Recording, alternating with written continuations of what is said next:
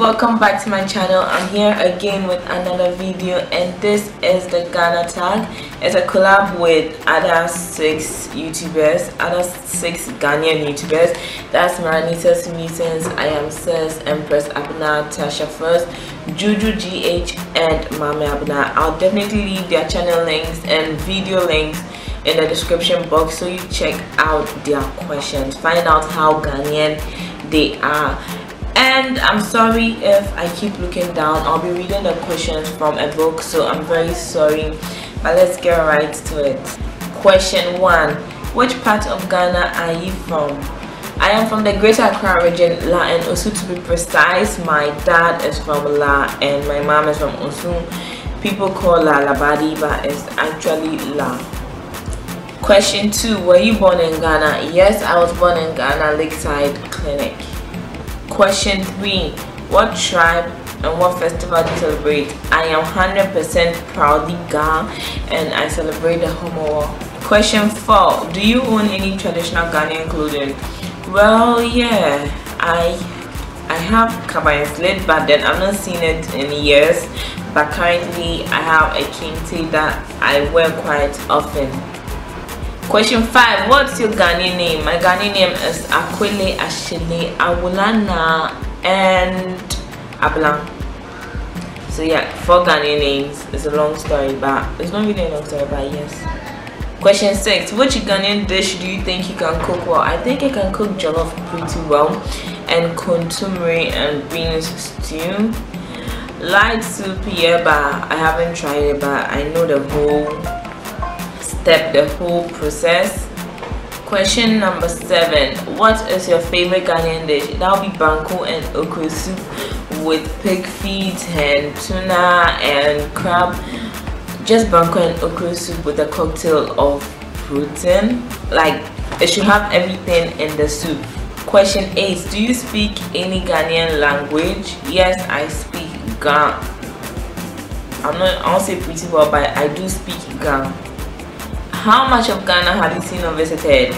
Out of 10 regions, I've been to 2 regions, and the second one is because I went to school there.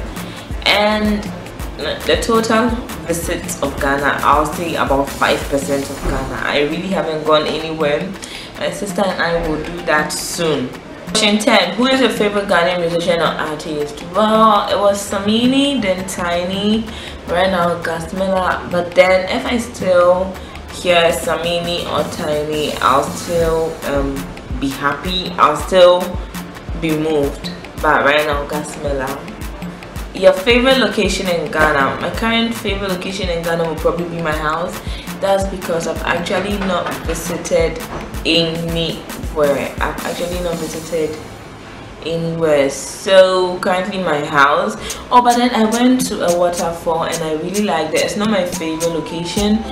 I'll probably leave the link in the description box if you haven't seen that video. It was a great place, but not my favorite location. I don't have anywhere to compare it to. One best attribute about Ghana: Ghana is peaceful. Ghana is so peaceful.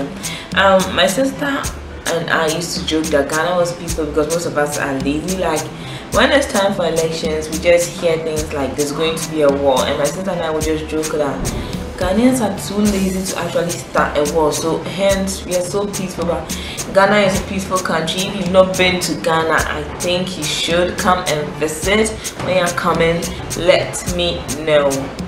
One best attribute about Ghana. So one thing I love about Ghana is that Ghana is such a peaceful country, and I love that about Ghana.